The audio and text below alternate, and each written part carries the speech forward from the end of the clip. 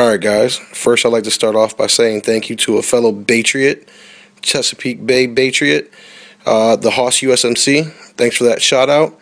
No need for a shout out, but just his friendship, you know, I value more than anything. So, great guy, pretty sure most of you guys know him. But the purpose of this video is actually to talk about the Maryland State Assault Weapons Ban coming up. It's supposed to take effect October 1st. We are basically required to get FOID cards. You're looking at FBI fingerprints, FBI background check, a $25 application fee, and a mandatory 4-hour class. For many of you guys out of the state of Maryland, that's pretty much your requirements to get a concealed carry permit. 99.9% of the Maryland State residents do not apply, are not eligible for a concealed weapons license.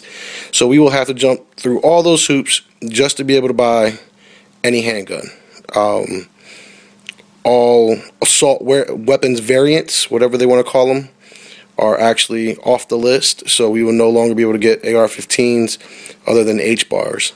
So grand total, you're looking at about $250 to about $350, all depending how much they charge for the class, just to be able to exercise your Second Amendment right. I know I just picked up a whole rack of subs from the state of Maryland, my home state. So I want to say thank you to all the new Maryland subscribers. Big thank you to you guys. And also check out my fellow Maryland YouTubers, Wayne11 and theturtlegunners. Their links will be below in the description. Pass this video along and let them know that the Second Amendment is not accessible only to those that have and exclude those that have not. It's a human right. It's a civil right. Something that we were born with. Not something that the state of Maryland gets to put a price tag on and tell those, oh, only those that can afford this are accessible to this constitutional right.